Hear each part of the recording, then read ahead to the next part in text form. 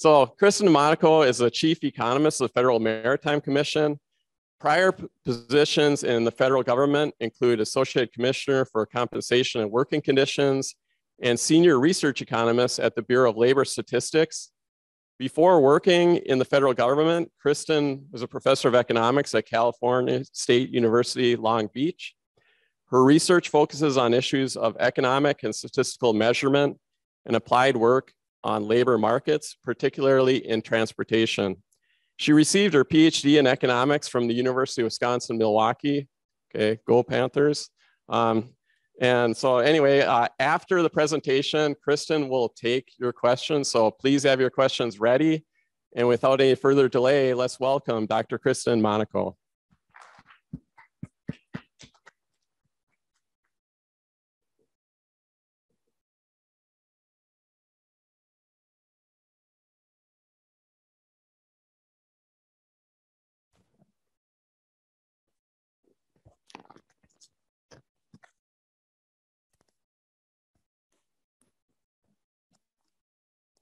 Sorry about that.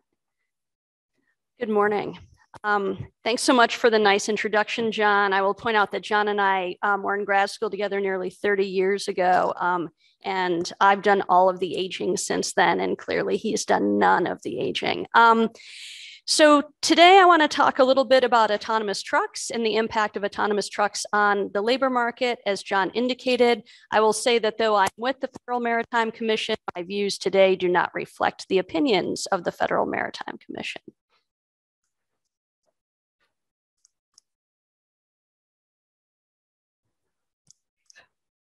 I'm having trouble advancing the slides. There we go. Okay. Perfect. So the research I'm presenting on today is sort of an amalgamation of two papers, research papers from the past. One is on automation, and the other is on this idea of a truck driver shortage, which has been reported a lot in the press pandemic. And what I've done for today is sort of take that research, blend it together, and update it with more recent data. So my goal today to get people to think a little more cautiously about what the potential impact of automation on the labor market for truck drivers might look like. And a lot of this research has its origins in these headlines that really started appearing about 5 years ago, right? Headlines like, when the robots take over, what's going to be left? Or are robots going to take over all the supply chain jobs? Attract a lot of attention and get people very interested in these questions, but aren't necessarily, say, the most responsible when at the same time you're trying to convince people to participate in this sort of labor force, right? And so do these headlines, are they accurate? Are they sending people the right information about future career paths in these areas? And if not, right, how can we sort of put perspective around that? Hopefully I'll highlight some data sets that might be interesting to you, that are new for you, and then consider how this is going to fit in with this idea of a driver shortage. And so I also want to sell you on why truck drivers are interesting, even if you don't normally think truck drivers are particularly interesting. I've been studying trucking for over 25 years now, right? So my entire career has really been spent thinking about truck driving, the industry, the labor market. And so I don't think that you need to devote the next 25 years of your life to thinking about truck driving. You could, but I think it should be inherently interesting to people who are sort of curious about what's happening in the economy and what's happening with the labor. So obviously, I think this generates interest because of just the headlines, right? There's a lot of news and media attention focused on automation that talks a lot about autonomous vehicles. If you have not yet seen videos, right, go on YouTube and look at these videos of these large tractor trailers that are sort of self-driving. Is super interesting to take a look at, right? The technology is interesting in and of itself. There's lots of truck drivers, right? There's trucks, there's lots of truck drivers, right? The old slogan of the American Trucking Association was, if you got it, a truck brought it, right? Trucks are integral to how we sort of consume goods. And I think that's been made much more clear to people throughout the pandemic. And there's interesting measurement issues from an economic perspective. So one of the difficulties that I'll talk a lot about today is if we're trying to figure out how many truck drivers might lose their jobs, the first question is, how many truck drivers are there?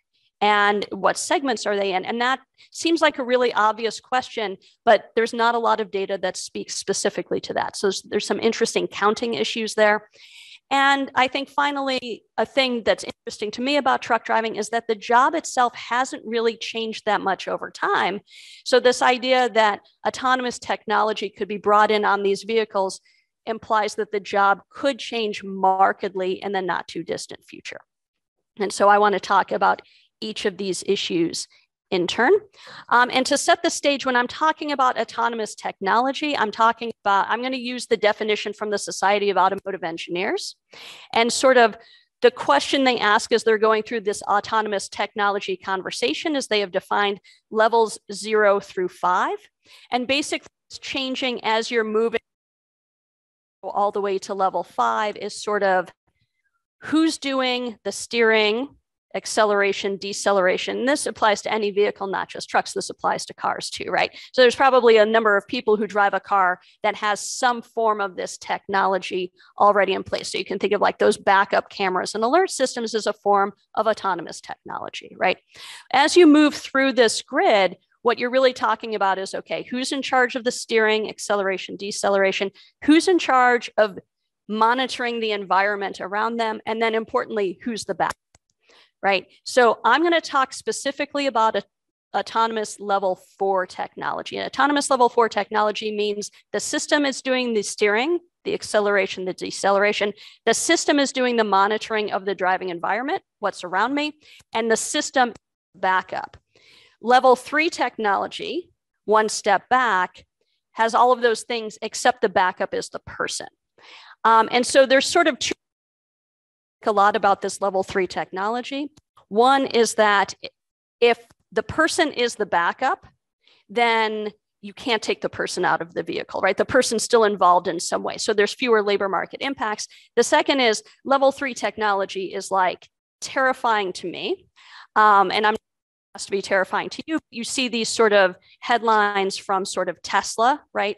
Where you have this feature in these Tesla cars where the car is doing the steering, the acceleration, deceleration, the monitoring, but the backup is the person. And if the person is not being attentive, then negative safety.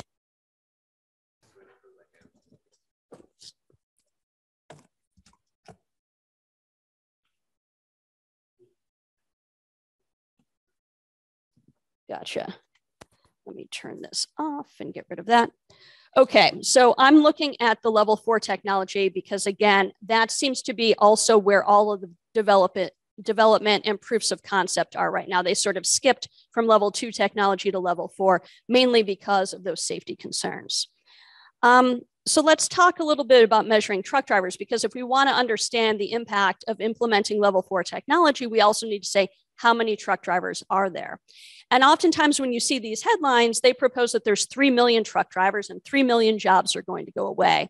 And I'm going to say that's false for 2 reasons. One is that there's not 3 million truck drivers, and then all of them will not be replaced by this technology. Oftentimes when people are looking at headlines on employment numbers, they don't sort of carefully consider what is going into those employment numbers. So I'm going to say that the standard occupational classification for truck driving and driving and truck driving jobs is an aggregate category that has 3 specific breakouts: driver, sales workers, heavy and tractor trailer truck drivers, and light truck or delivery services drivers. And not all of those are truck driving jobs. And you can see by the examples on this slide that a lot of them are clearly not truck drivers, right? This could include, right, someone driving a van who's dropping something off at your house. That's not a truck driver. And it's not to say that these jobs aren't susceptible to this level 4 technology. It's just to say that these are not the truck drivers who might be susceptible first to this level 4 technology. Heavy and tractor trailer truck drivers are the only occupation in the standard occupational classification that requires a CDL or a commercial driver's license. So that's going to be my focus. How many heavy and tractor trailer truck drivers are there? There's about 1.8 million. Okay, so there's about 3 million across these three occupations. So you get a sense of where they come up with the 3 million in their headlines, but only about 1.8 million of those are the heavy and tractor trailer truck drivers. The other are these light truck delivery drivers and driver sales workers.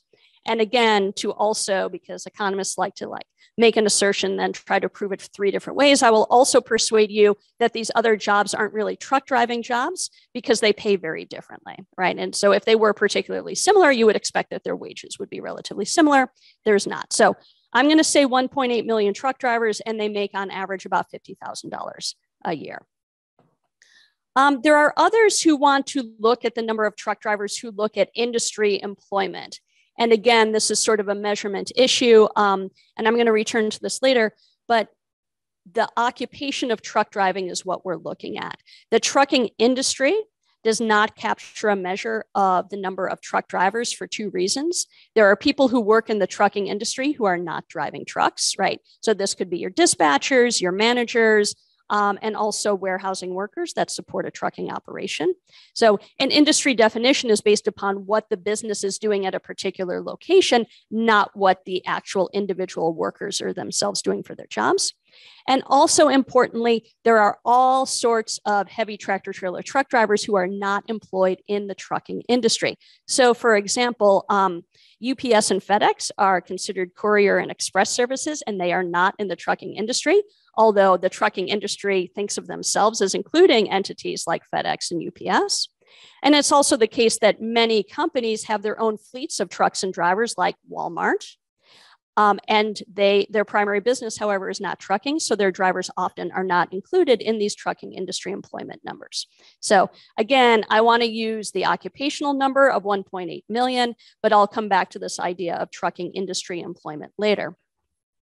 So in order to figure out how many truck drivers are going to be affected by this technology and what how this might change their job, I want to think about what kind of work truck drivers do. And it might seem obvious that truck drivers drive trucks, which their name implies, but they do a lot of other stuff as well. And I think this is really important to keep in mind. These are not individuals who spend all of their time simply driving a truck. And if automation, of course, is going to impact the act of driving the truck itself, what happens to all of these other job responsibilities? So I want to look into data on what employers are requiring of truck drivers aside from the act of driving, because those are things we need to think about, and specifically what tasks drivers perform. So to do this, I'm going to use a data set called the Occupational Requirements Survey. And some of you might be familiar with data sets like ONET. ONET is a data set out of the Department of Labor. The Occupational Requirements Survey is a survey out of the Bureau of Labor Statistics. It's a survey of businesses. So they have collectors who go out to businesses and ask them really detailed questions about jobs at their locations. And this data set actually is intended for use by the Social Security Administration. So the Social Security Administration pays for this survey to use in Social Security disability adjudication. But in and of itself, this data set is a really rich set of data that can be used to answer all sorts of other questions, because there's questions about the physical requirements of jobs, the environmental conditions of jobs. Is the work outdoors, indoors? Do you have to work in high exposed places? All of these things. The education and training requirements of jobs, and the mental and cognitive requirements of work.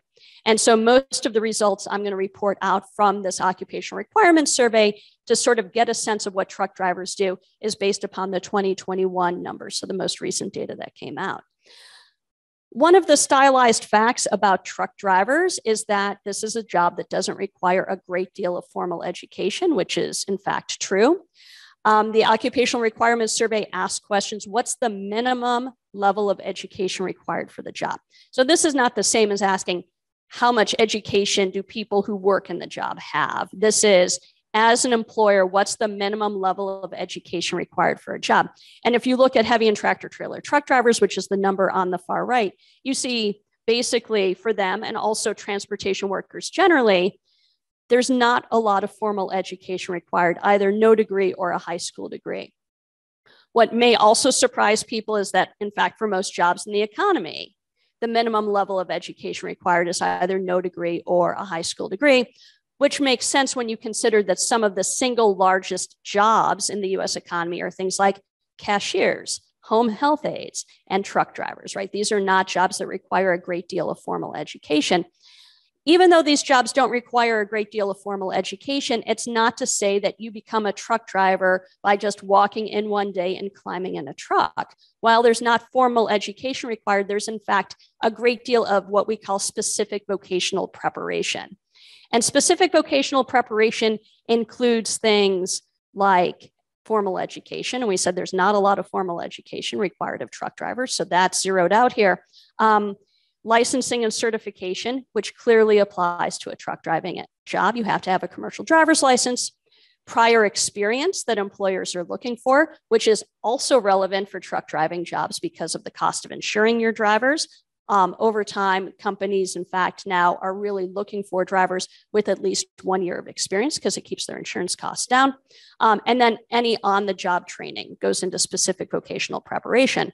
And so the idea here that I want to present to you is that even though these jobs are low formal education jobs, they're not jobs that one enters into fairly quickly, right?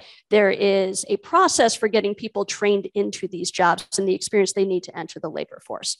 And that for this job is sort of more than 1 year up to 4 years. So that basically, as I said, really for most companies encompasses the time it takes a driver to get the commercial driver's license, but also any training experience and on-the-job training that's applied.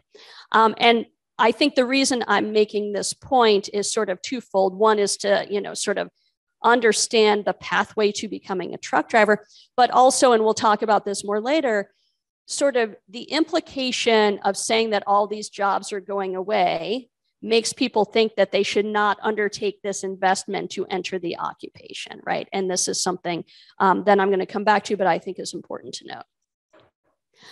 Another set of questions asked about in the occupational requirements survey, again, getting back to this idea of what do truck drivers do, is this idea of who drivers have contact with. So in the original survey, it was sort of, what types of contacts do you have with people who are not your coworkers? And the option here, obviously the dark blue, is not applicable, meaning that they don't talk to anyone aside from their coworkers. And it could be structured, very structured, or semi-structured. So your semi-structured interactions are sort of free-flowing where there's not an obvious necessary structure to that conversation. So there's not a fixed set of questions and answers. And the point, again, here is that if you look at heavy and tractor trailer truck drivers on the right-hand side, you see that most of them have at least some contacts, right? And these might be very structured contacts. They tend to be in the realm of sort of customer service interaction, either at the point of pickup or at the point of destination, but these exist, right? So truck drivers clearly do more than drive because there are these interactions, right? There are these structured contacts. In the more recent survey, they replaced this idea of what types of contacts you have with, are you required to interact with the general public?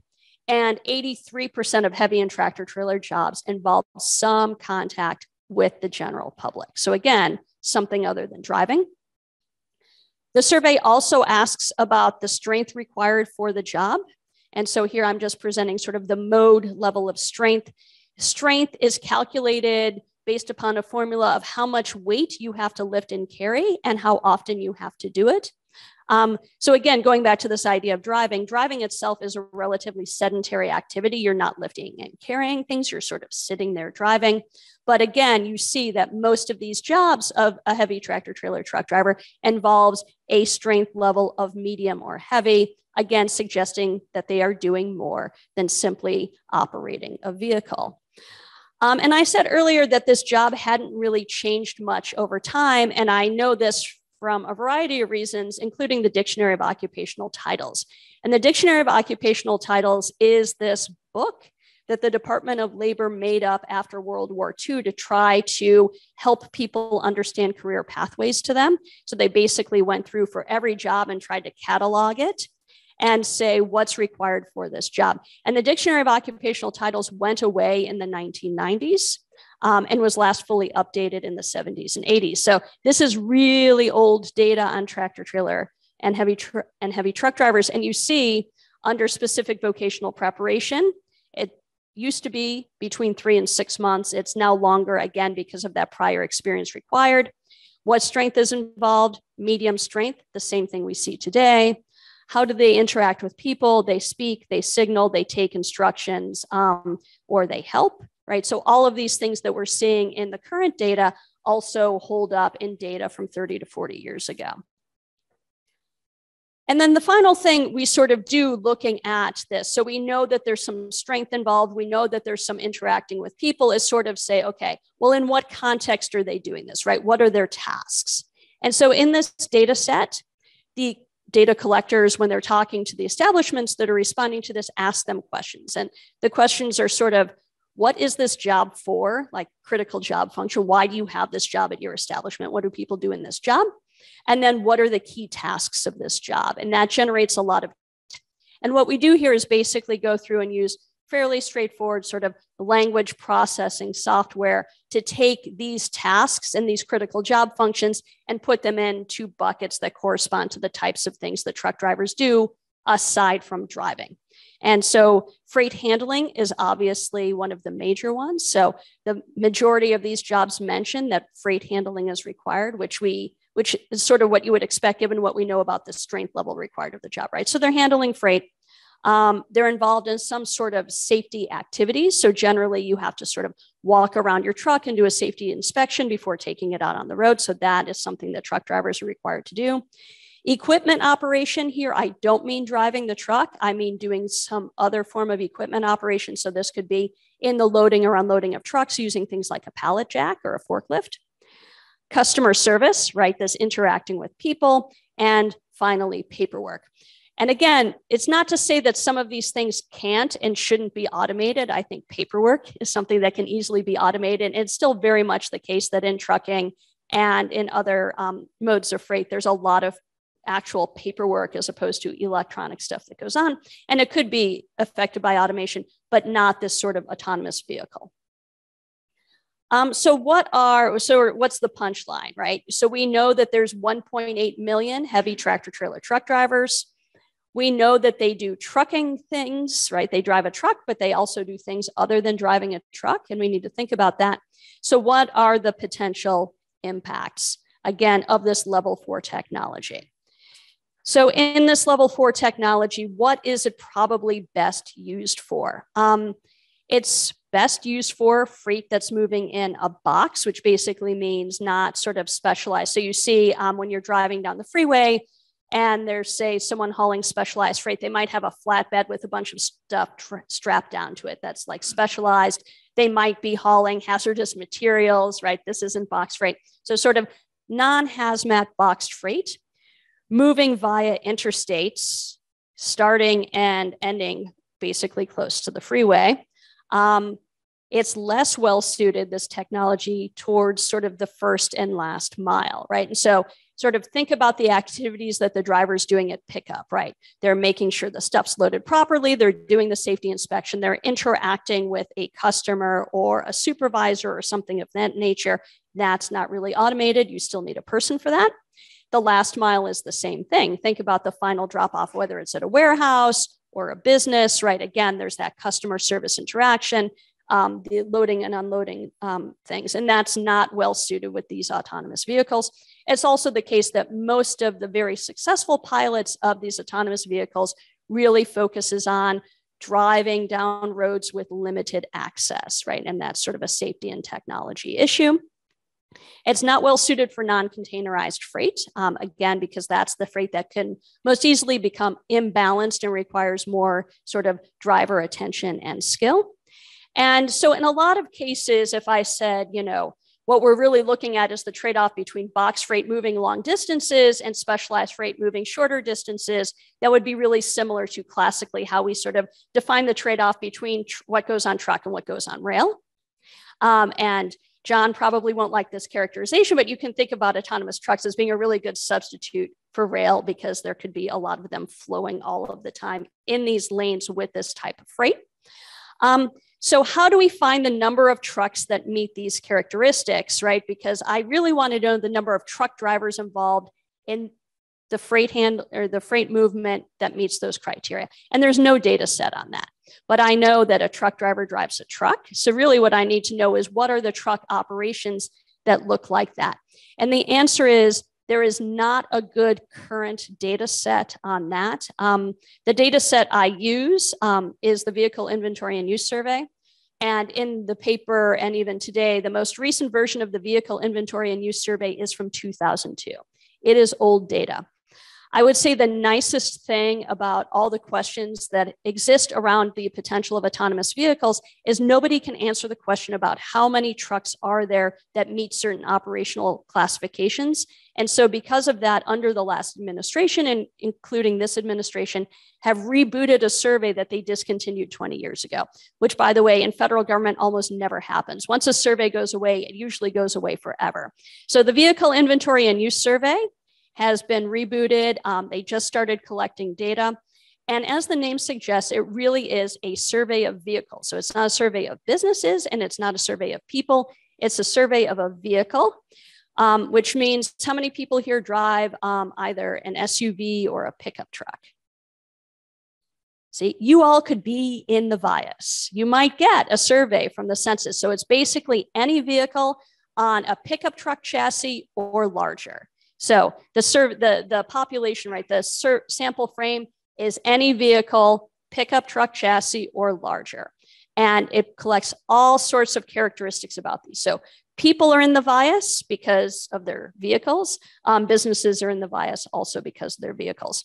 And that's what I'm going to use. So admittedly, I'm using very old data, but in the next year, I will have new data to use. And if you all find these questions fascinating, you will have new data to use as the VIAS comes up. And so what I'm going to do is I'm going to take the Vehicle Inventory and Use Survey and sort of say how many trucks, how many vehicles in the survey meet these qualifications, understanding that what I'm really trying to think about are the number of tractor trailers driving long distances for trucking companies. So this would be tractor trailers employed in the transportation and warehousing sector, going 500 miles or more very seriously, or possibly 200 miles or more. So that's what I want to look at. So I take that distribution from 2002 and sort of split it out in this matrix. And a couple of things to note, which is probably much more obvious to people post-pandemic, is that most trucks, whether they be tractor trailers or just heavy trucks generally, drive very short distances, right? Most trucking activity actually happens in a radius of 50 miles or less, which again makes sense when you consider the fact that you have major population areas like New York, like Los Angeles, that generate a ton of truck moves that are really local in nature, right? So think about how many trucks move across Manhattan in a given morning to make sure that all the deliveries to the restaurants and the stores happen. So most trucks drive very short distances, which also means that most truck drivers drive very short distances. And I already said that trucks moving very short distances are not the candidates for this automation first. It really is the trucks moving the longer distance. So that is the segment of the labor force in this 200 miles or more. So I take those shares and I apply it to the 1.8 million truck drivers. I say how many truck drivers are actually in these segments. And so it's not 1.8 million, it's about 300,000, okay, are in these segments moving very long distances where automation would take root first. So I come up with about 300,000, which is much less than the headlines of 3 million and much less than all truck drivers, 1.8 million. And there's other people who have done studies sort of similar, but using different methodological approaches to answer how many trucks are there in these realms. And they also come up with about 300,000. So that's the number I'm sticking with. And then obviously, especially during the last several months, there's been a lot of talk about supply chain difficulties, particularly around this idea of a truck driver shortage. I put quotes around a truck driver shortage, which is annoying and overly provocative, but mainly to hint at the fact that at this point, there probably is a bit of a truck driver shortage, but ever since I've been studying truck driving, they've been talking about a truck driver shortage. And a lot of that isn't, in fact, a shortage at all. So there are segments of the truck driving labor market that have remarkably high turnover, right? And so not every truck driving job is the same, which again is sort of the data bears out, right? Different truck drivers do different things in different environments. And so these private carriage truck drivers, like your Walmart truck drivers and others who haul for a specific company, have really low turnover, between 3 and 15% annually. Drivers in what's called less than truckload, which are sort of short regional hauls, also have relatively low turnover, historically between 5 and 20%. And this is over the last few decades. The turnover in truckload long haul, again, these drivers that drive really long distances within the transportation warehousing sector, has annual turnover rates on the order of 100%. And that doesn't mean that every truck driver leaves their company every year. There's a cadre of people who stay with their companies for a very long period of time, but you get amazing amounts of churn where people stay with a company for 3 to 4 months and then quit and go to another company and quit and go to another company, and you have a lot of churn. And that turnover, of course, makes a lot of frictional appearance of shortage, right? Which is to say, it's absolutely the case that it's hard for them to retain these drivers. But generally speaking, again, in sort of the snotty economics way, if you want to avoid that turnover, the most obvious answer is to pay them better or figure out a way to improve their work.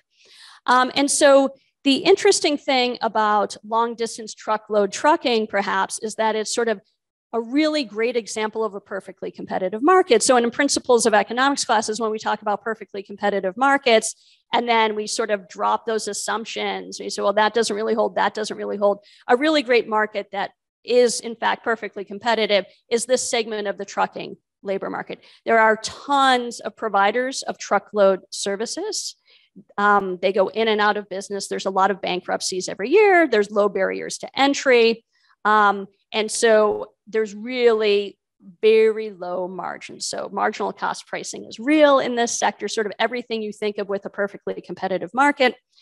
Labor costs comprise about 40% of their total cost of doing business, and sort of trucks and fuel are the other major costs. And so these companies maintain their position in the market by just running those trucks as many hours as they possibly can. And if you're keeping those trucks moving as many hours as you possibly can, that also means that you're keeping those drivers moving, which means they rarely get home. So they will be out on the road for weeks at a time. They will be pushing the legal limits of the hours of driving because you want that truck to be constantly moving. And so these are not the most desirable jobs.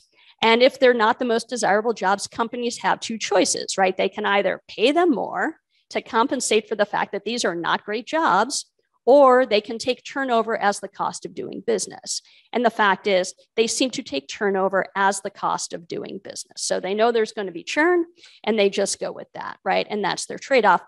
And sort of, pre-pandemic, I would say that there wasn't much of a shortage.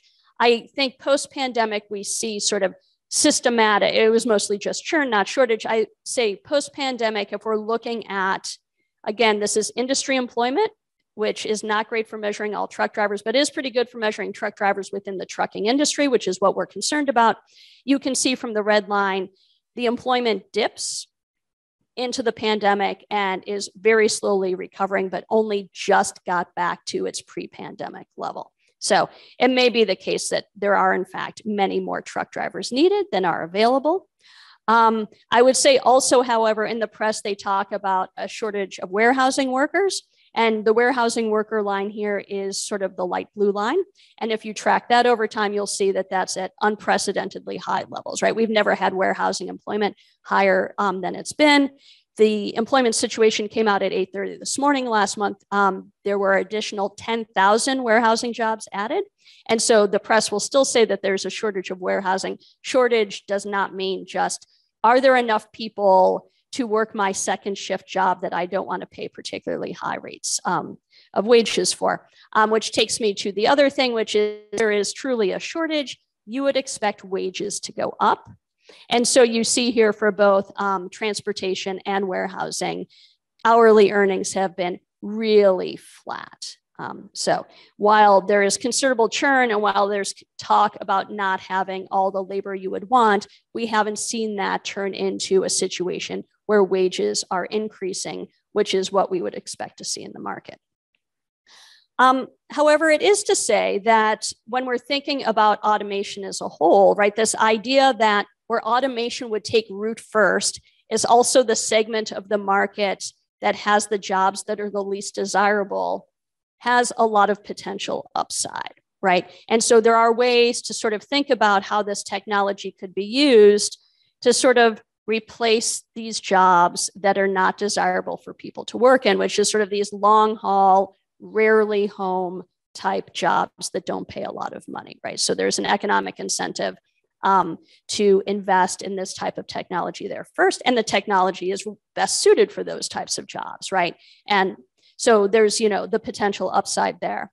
There's still a ton of unanswered questions, right? So if I say, here's the segment where you could use the technology first, we still have to, you know, sort of about all of these other questions. So what does that first and last mile look like, right? You're clearly still required to have a person, whether they're helping with the unloading and loading, doing the safety inspections, working on the customer service.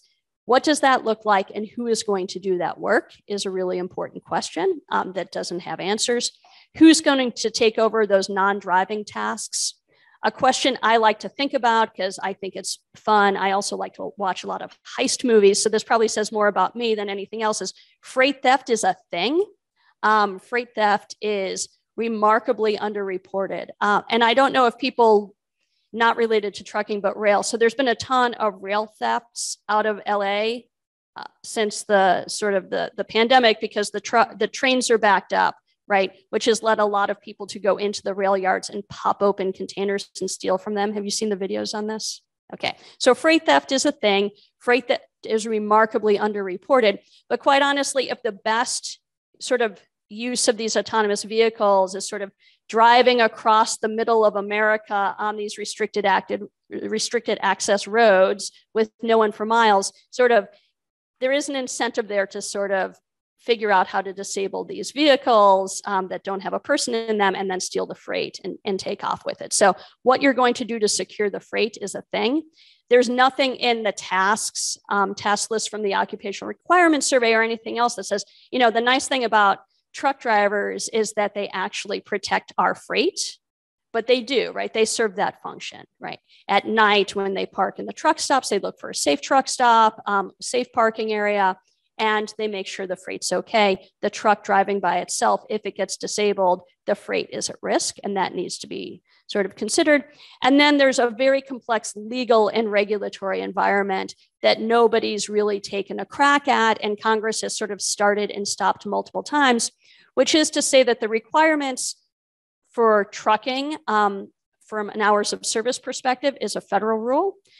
There are truck safety regulations at a federal level. Truck size and weight is done at the state level. Truck parking is done at the state and local level. There's also additional levels of local regulation on sort of maximum weight on the road, on certain arteries, right? There's a really complex legal and regulatory environment that has to be tackled in order for this to have an impact.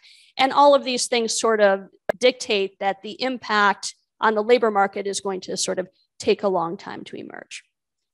So that's my presentation. And now I have lots of time for questions or comments.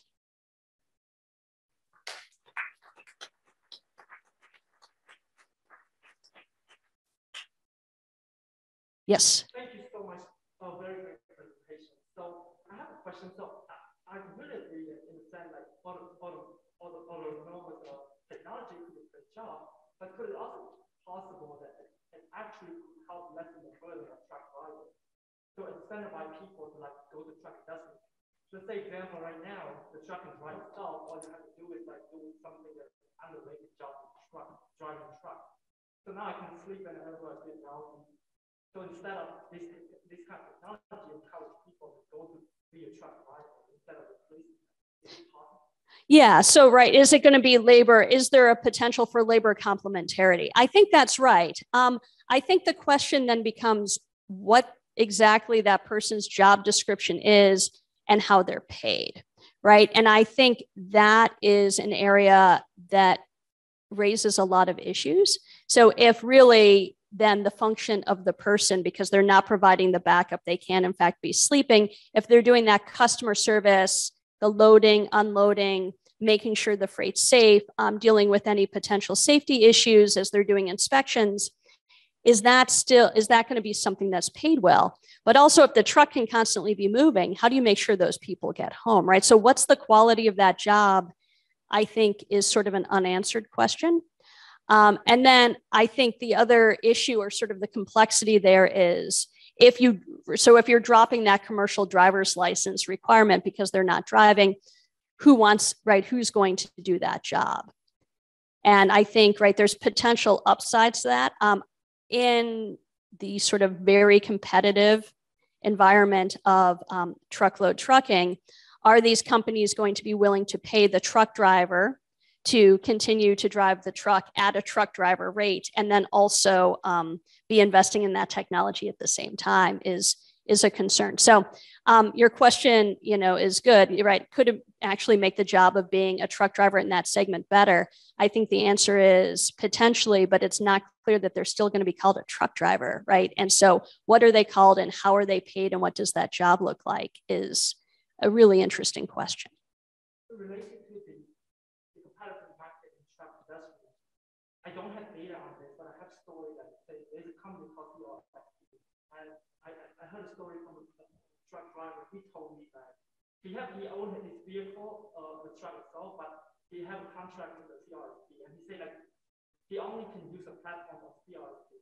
The CRSP itself imposes that, like, how much money are you going to pay, like a rate for you to load the trolley over this kind of distance. So it sounds to me like they have a monopoly power because they can manipulate the price, so is it really a competitive market?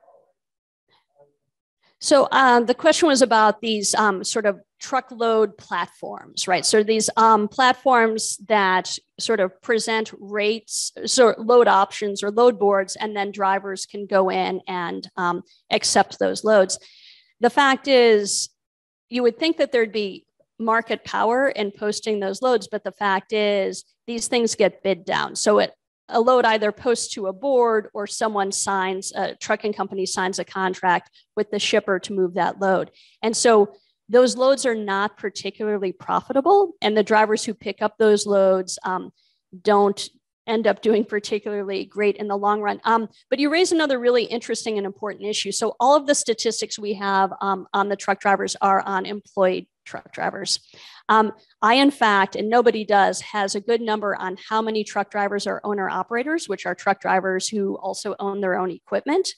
And it might range from 10% of the occupation, it might be higher, and it definitely falls under different pockets. And it's problematic that we don't know how many of those truck drivers there are. They tend to, because they're taking the responsibility for their own capital cost, right? They operate as their own businesses, but as you pointed out, most of them don't have their own authority, which means they don't actually operate like a little one-person owned company. They tend to permanently pick up loads either from the same load board again and again, or from the same carrier. And so they really are pushed to relatively low margins. Let's have a question from the online audience. What changes might automation pose for shipping by rail or by container ship? That's a good question. So the question is changes for autonomous that might be posed for rail or container ship.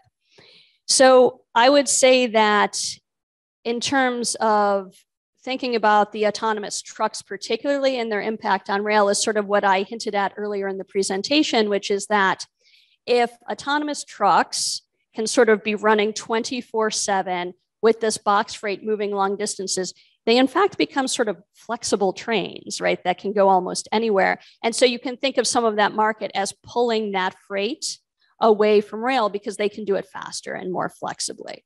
And so I think there's opportunity for some modal split there.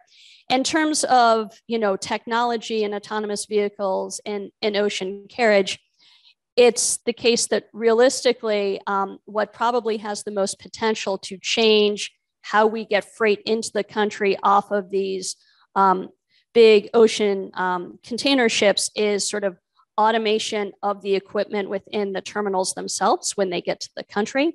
And many countries have very automated marine terminal operation systems. The United States, of course, does not, though the technology exists there. So it's sort of a mixed bag that depends on how quickly the technology is adopted in the US. In terms of sort of, you know, the ocean ships themselves and the use of autonomous technology to operate those ships, it's the case that there is a lot of sort of technology assistance now on container ships that are operating around the world.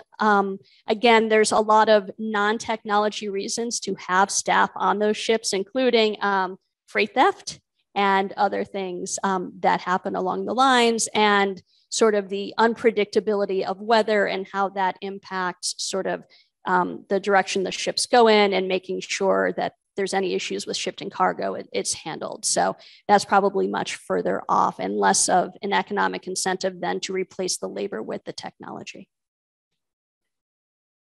Question? You have a timeline for the research that you've done.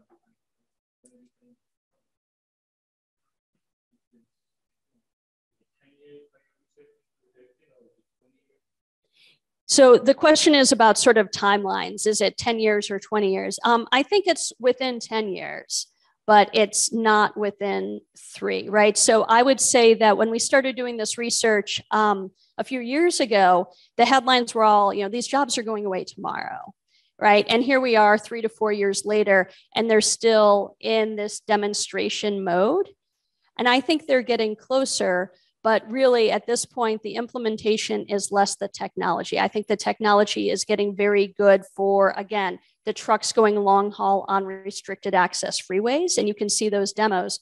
Then the question becomes getting the regulations in place to let this happen. And so you think about, okay, if I want to move something from, say, Southern California, outside of the port area, sort of from the inland desert area, all the way out to Chicago, which currently is a fairly dense rail route. And that's something that you might want to run autonomous trucks on to move the freight faster inland. That's crossing several states, all of whom have different safety regulatory environments. And you have to get all of them on board to make that happen. And so I think at some point it's less the technology that's the limiting factor and more the institutions and regulations that need to scope out how this is going to happen. Yes. So my question was,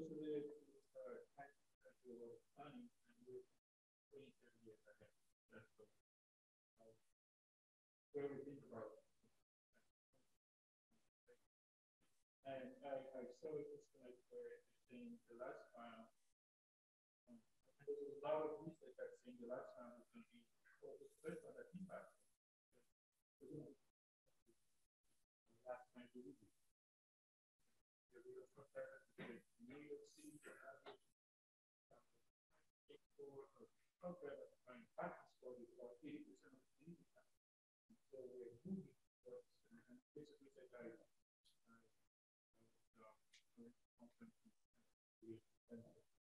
and that's what I believe.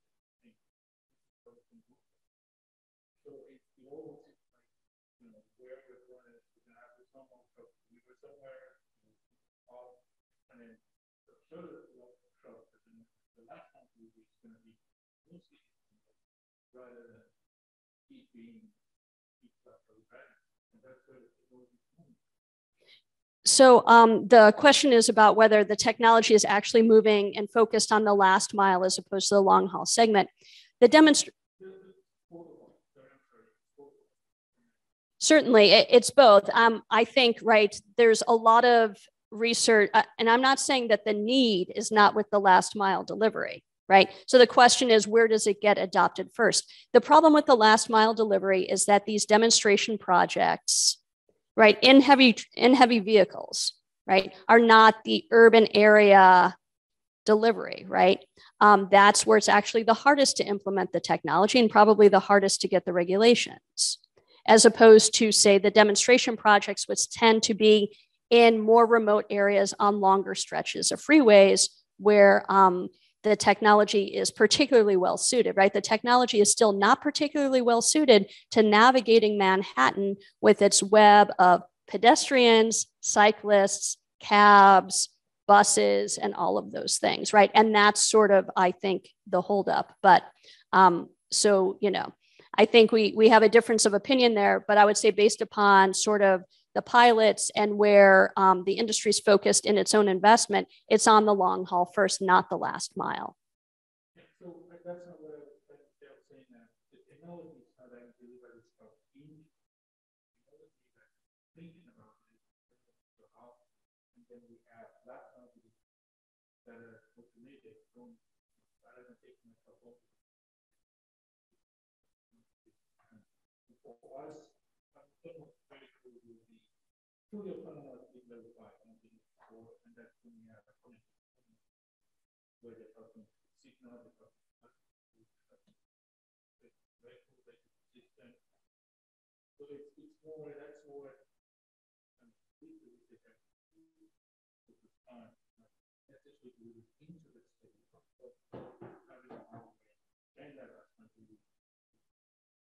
Certainly. So again, the question is sort of centering on what last mile delivery in a fully automated, connected level 5 environment looks like. Again, I think we essentially have a difference of opinion about where it's going to be implemented first, what segment of the transportation market and what segment operationally. So that's, yeah, again, a difference of opinion. And I think time will sort of bear things out. Yeah. Kristen, I wonder if there has been a permanent shift in the demand for truckers as a result of individuals changing up their purchasing. So the warehousing has increased. So is the benchmark for trying to determine whether there's a labor shortage in trucking the pre-pandemic, or is it slightly, it may be more slightly above where they were previously? So the jobs are still below where they were pre-pandemic. If there was a shift in the demand curve, then the demand for truckers is higher than the pre-pandemic, and maybe job postings would be the way that we could kind of tease out the shortage. Sure. No, that's a really good question, is whether there's been a sort of systematic shift in the demand for truck drivers. I think there's been a systematic shift in the demand for all drivers, right? And so it's not necessarily truck drivers. It could be sort of, you know, the Amazon van drivers. And whether we could use job postings to tease this out. I think the issue is sort of the fact that they're almost always posting for jobs. And so they're still posting for jobs. And so I would say there's definitely a demand side. I would say that there's also this artificial decrease in the supply of truck drivers in key areas where we need them. And so if you think about, say, truck drayage, where sort of hauling in and out of railheads and then in and out of the ports, so much congestion there has basically shrunk your supply of truck drivers artificially, because instead of making 3 moves a day, they're only making 2. And at some of the railheads, instead of making 2 moves, right, sort of from one Chicago rail yard to another, which is still sort of trucked across, they're not getting the turns, they're making 1. And so what you've really done is effectively decrease the supply. And what can we do there to get that moving faster so we don't really have to think about this disequilibrium between supply and demand? Question?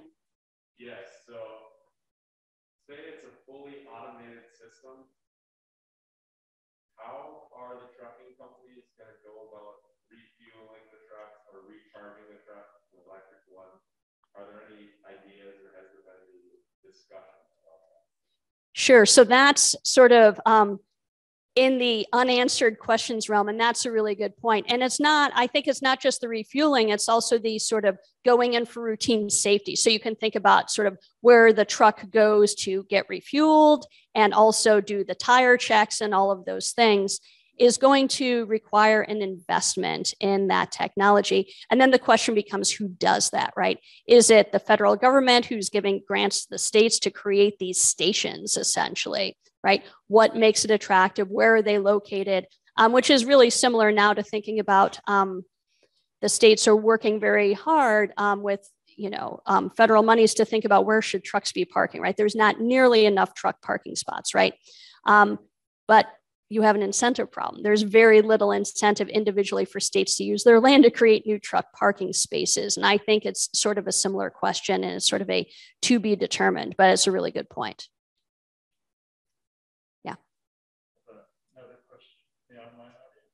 Can you speak to the potential financial and other impacts of autonomous trucks to the logistics industry?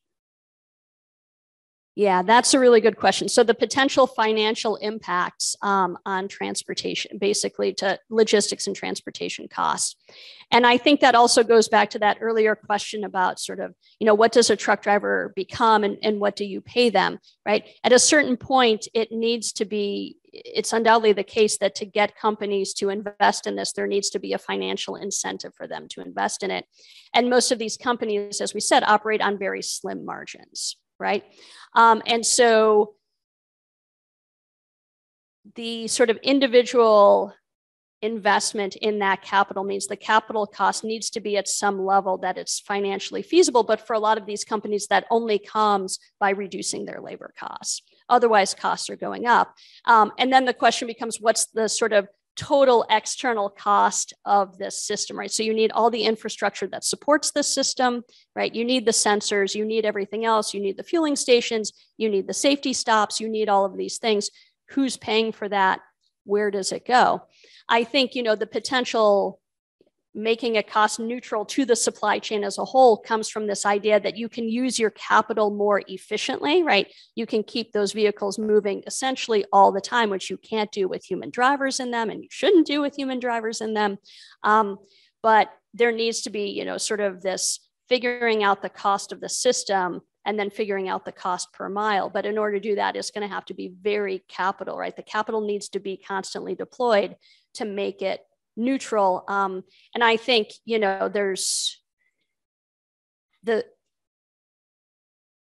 historically, there's a problem with getting people to pay for the full cost of a transportation system, right? And so we see that in sort of how we fund the freeways, right? And sort of, fuel taxes and what they're used for and how we finance that, but even sort of how we finance rail, right? So, a freight system where we actually try to make the freight providers pay for their full cost, right? Their full capital cost, because we can make them pay for the rail lines. What does that look like? There's always sort of this problem with trying to get the transportation provider to absorb all of those costs. And so I would say that either that means the cost goes up to transport, which is probably good because then price reflects the true cost to society, or there's going to have to be subsidies. Question?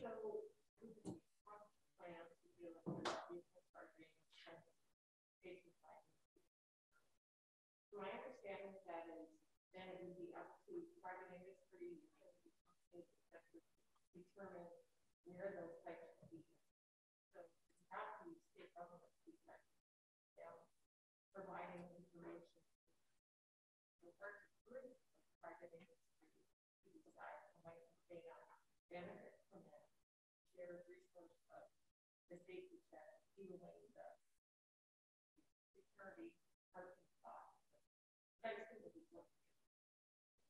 Right. I mean, I think that becomes the problem, right? How do you ensure that all of these dimensions of this needed service are sort of combined into planning in a way that makes sense? So you don't end up with a situation where a fueling station is here and the maintenance station is over there because there was, a local government or a public-private partnership decision to put this there and that there. And now you've introduced more inefficiency into the system, right? There is a role here to have, a very serious conversation about planning out transportation infrastructure more broadly, right? Whether it's the charging stations or the maintenance stations or other fueling stations in a way that makes sense.